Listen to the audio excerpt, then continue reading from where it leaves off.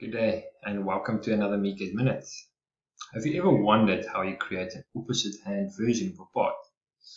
A commonly used method is to mirror the feature at the assembly level. This works great, but sometimes you want to create an opposite hand version before creating the assembly, or you don't even want to create an assembly. In today's MecadMinute, I will show you how to quickly create the opposite hand version at the part level. We all know the basic mirror part feature. This is useful when you want to quickly copy or mirror faces or features over. But what do I do if I want to mirror the whole part and swap all these features around? The trick is to pre-select the mirror face. This is the face you want to mirror about, and then go into Insert and select Mirror Part. As you can see, a new part appears and the Insert Part Manager pops up on my left. Under my transfer, select any of these items from the source part to be included in the opposite hand version.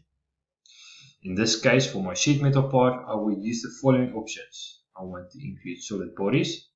This is obviously necessary because otherwise we don't have the solid geometry. I want to have my hole wizard data.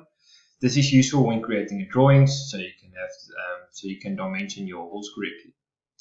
I want my sheet metal information. This transfers the sheet metal and flat pattern information.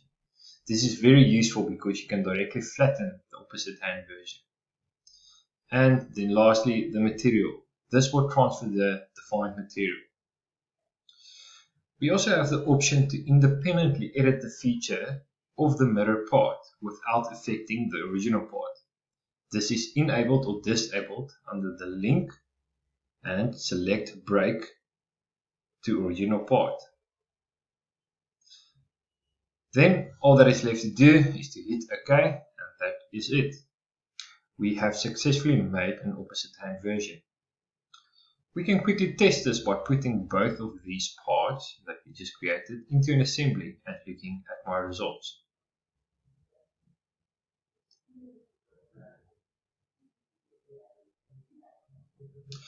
As you can see, we have our right hand side and our left hand side. And as mentioned, for sheet metal part, it is good to include the sheet metal information in the mirror part so you don't need to create the flat pattern again. Thank you so much for watching and have a good day. Bye bye.